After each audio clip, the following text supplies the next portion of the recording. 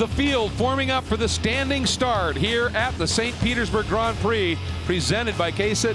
The round 2 for the GTS Championship. Pole sitter Andrew Aquilani brings the Phoenix Performance Mustang up to its spot. Revs are up, and there we go. Great start by Aschenbach, as well as Martin Barkey. And that looks like Baptista once again, Cal.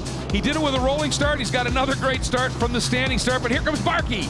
Yeah, Barkey down to the inside. He slots into that 4th position. Tony Gable's there, a little nudge. There was contact there. Oh, Nate Stacey's got involved with Jason Bell. Parker Chase really close. Nice start for Lawson Aschenbach from the pole yesterday. He had the early lead, but had to give it up. And look at this. Aquilani looking down to the inside. Does he get it done? No, not enough. This is exactly where he made the move yesterday, leaping over that inside curb. Widens the radius of the corner a little bit, gives him more exit speed. Aquilani's like a cut and paste of yesterday. Moves to the lead. Really tight section of the racetrack right here. While we were in break, we ended up going under caution, and it was for a bit of a moment here from the number 2, Jason Bell, trying to make up some time, Cal. Lost it, it looked like, at the exit of 12. Just tapped the wall. This is go for it time sprint, and look at that. Aquilani right to the middle of the track, wanting to control his destiny into the VP Racing Fuels acceleration zone. We are back to green, and look at Barkey. He's got a great run there. He even had to check up a little bit because the front row didn't go, or the front 2 didn't go. Barkey to the inside of Parker Chase. It's going to be tight on Aschenbach. Oh, he clips him. It was really tight. That was nearly a big one. Just got in there super deep, overcommitted a little bit. Oh, we got a problem here for the Panos as well.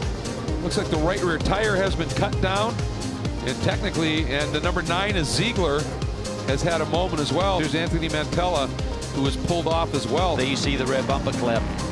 That could be an issue for Aschenbach. Here's, first of all, a look at the restart again, Cal. Watch Mantella here. Yeah, he just dives to the inside. He cuts across the rear flank of Parker Chase there. Just can't get it slowed down enough and gets into the right rear corner of Lawson Aschenbach. Then there's the contact between Mantella, Kurtz, and Ian James. Certainly Barkey was looking awfully tough, and I think Anthony Mantella himself was coming alive. Now both of those cars are in trouble. Heading into the VP Racing Fuels acceleration zone, and the green comes out nice and early. And it's going to be interesting to see how this settles. We got that group of 6 running the inside line. Baptista to the outside, Aschenbach to the outside. Really deep on the brakes there, looks to the outside. Look at Montecalvo down to the inside of Baptista. That was close.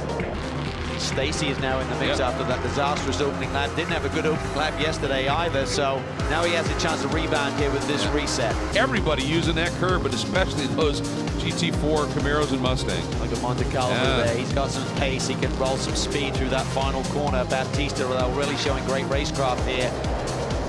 And Montecalvo, really wow. Can he keep it together? Takes it in really deep. He's out in the grave. May just hang on here. Now, let's take a look at this move here. Look at this. Looks to the outside. Baptista just kind of the natural line there to watch. Oh, yeah. That's what happened. Wow.